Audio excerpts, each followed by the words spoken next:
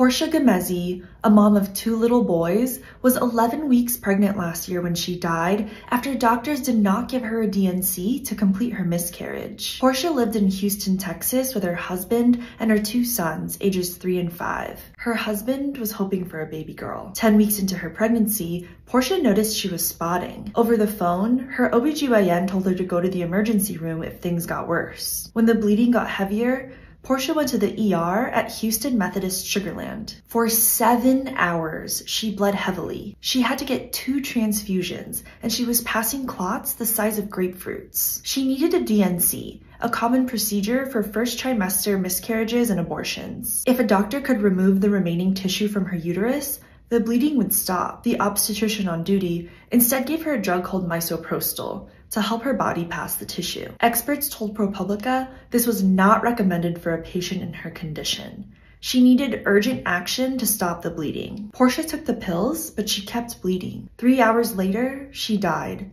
leaving behind her husband and 2 boys. Porsha's death was preventable, according to more than a dozen doctors who reviewed a summary of her case for ProPublica. Her case raises serious questions about how abortion bans are pressuring doctors to diverge from the regular standard of care. Head to the link in our bio to read more.